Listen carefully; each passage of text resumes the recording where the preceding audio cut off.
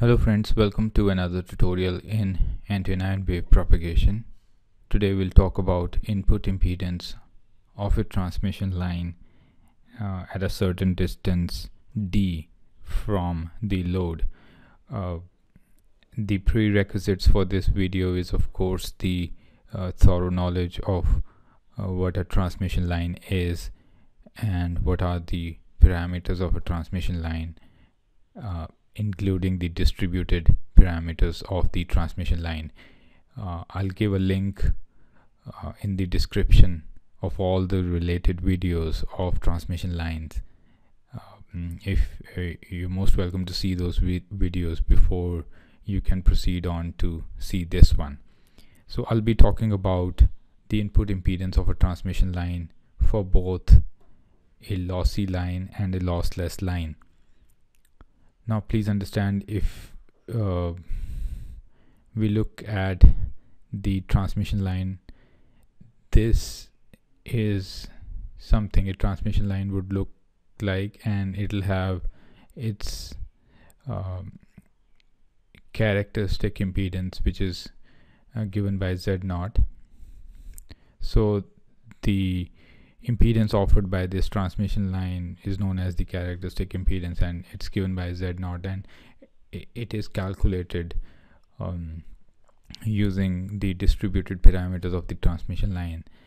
So you should be aware of this parameter first, and then you can see that every transmission line is eventually ending up at certain load, because the primary objective of a transmission line is to carry some signal that will flow on the transmission line, and it will deliver that signal to some load. So we have ZL as the load impedance.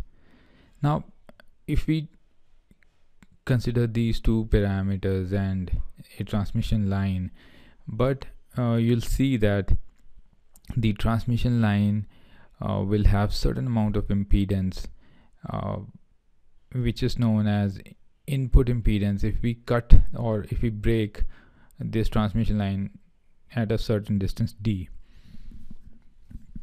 for example, if from the load I take up a distance d, so at a distance d, if I look into the transmission line, I'll find the input impedance of that transmission line at this point, which is at a distance d, because characteristic impedance would not characterize for that scenario, because we've ended or we've marked that transmission line at a distance d, and from a distance d from the load we wish to calculate the input impedance, because we would wish to connect our signal at a distance d. So that makes sense that Zin is something which needs to be calculated, and this distance d will play an important part, because at every point on this transmission line the input impedance will change. So if we wish to calculate our input impedance at a point d which is greater than the small d, let us say this is capital D, it will be different from the one which is calculated here, and so on and so forth, because this will depend upon the standing wave ratio and of course the distance, because the distance will cause certain amount of phase shift in the signal. Now that being said, we also know that apart from Z0 there is one parameter known as gamma, which is known as propagation constant. So what is propagation constant? Propagation constant is alpha plus j beta. It consists of two parameters, the attenuation constant and the phase constant, and you can calculate it from the distributed parameters r plus j omega l into g plus j omega c. Now having calculated gamma, which is the propagation constant, you can easily calculate this Vd, which is the voltage at a distance d from the load, and Id, which will be the current flowing into the transmission line. So technically this will be the input current and this will be the input voltage, and Zin will technically become Vd, of course, at a distance d upon Id. So if we know the value of Vd and Id, we can easily calculate Zn, and that is what the objective of this tutorial is. So Vd, the voltage at certain distance d, is given by V, the voltage,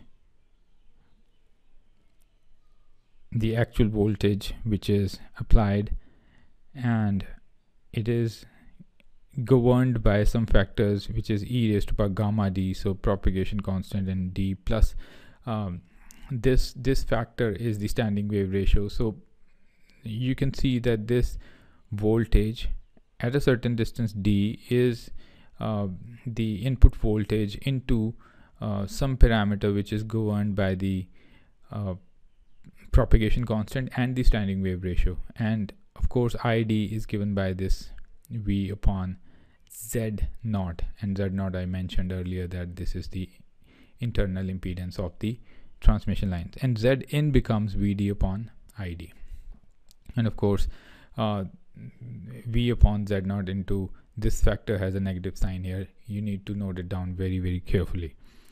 And the next things are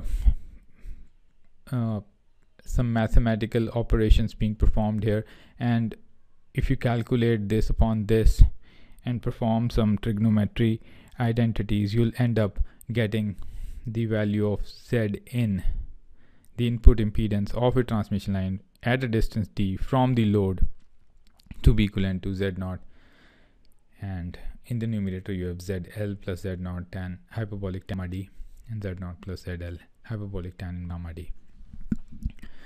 Now so technically you can say that the input impedance of the transmission line depends upon the characteristic impedance. Number one, the first point is it depends upon characteristic impedance. Number two, it depends upon the load impedance also, right? So ZL features twice here, and then it depends upon propagation constant gamma, and gamma in turn depends upon the distributed components of the transmission line R, L, G, and C, and finally it depends upon the distance. So you can see that if you vary the distance, this Zin will vary. If you vary gamma, this Zin will vary, so on and so forth.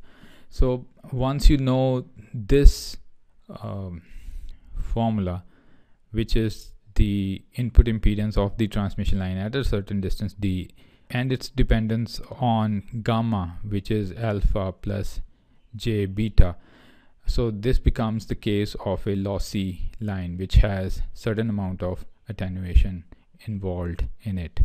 What if we remove this attenuation? What if there is no attenuation in the transmission line? That becomes a case of the lossless line. So if we gamma is equivalent to j beta only, and we do away with this part, we get a case where this Zin will become the input impedance of a lossless line. So this is what we get here.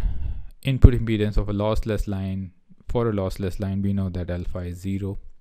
So hyperbolic tan gamma d will become hyperbolic tan alpha plus j beta d, and alpha goes here for lossless condition, and we get j tan beta d.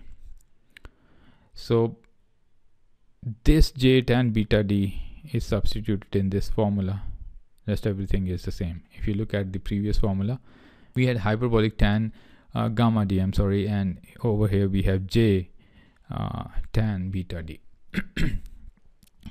So rest everything is the same. So you could take a note of these two formulas for solving numericals on calculating the input impedance of a lossless or a lossy line. Let's take up one numerical here. in numerical will look something like this. A coaxial cable has Z0 75 ohms and it's terminated with a load of an impedance ZL. So what's given here is the load impedance of a transmission line is 60 plus J 30 ohms, and its characteristic impedance, which is distributed throughout the transmission line, is given to be 75 ohms, and the operation of frequency, the signal which is propagating, is 1 gigahertz, and you need to calculate the input impedance at a distance of 50 centimeter from the load. So from this distance we need to see how much impedance is being offered by the transmission line if we connect our source here, or if we wish to start our process from here. So in order to do that, the formula is just the same. So calculation of input impedance. Right, in order to solve this question, what we need to do here is we need to first calculate our beta, and beta is going to be omega upon c, so it'll be 2 pi into f upon 3 into 10 raised to power 8. So it gives me by the way, my frequency is 1 gigahertz, so I can substitute 2 pi 10 raised to power 9 upon 3 into 10 raised to power 8.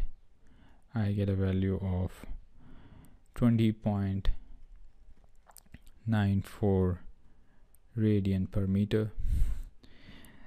Now, why is beta important to be calculated? Because we'll need beta d in tan part of Zn. So calculating beta d, I get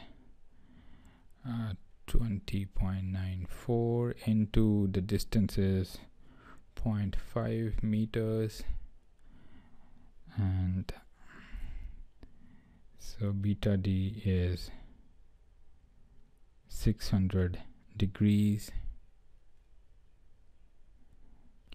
and then you need to put tan beta d. So putting this in the same formula over here. So our rest is just the mathematical calculation of complex numbers, and in order to perform calculations on the complex numbers, I highly recommend that you watch the video where I explain how to do polar to rectangular or rectangular to polar conversions in a calculator 991 ES. So I'll put a link in the description and a card towards the end of the tutorial, and this becomes 119.15 minus J 16.89 ohms. So ZL is this, Z0 is 75, and tan beta d is tan of 600 degrees, and you'll get your answer here. Well, that's about it for today. I hope you liked the video. If you did, give it a thumbs up. Consider subscribing to the channel. In the next video, I'll take up an example of a lossy line with distributed parameters. So stay tuned, and I'll see you in the next one. Take care. Bye bye.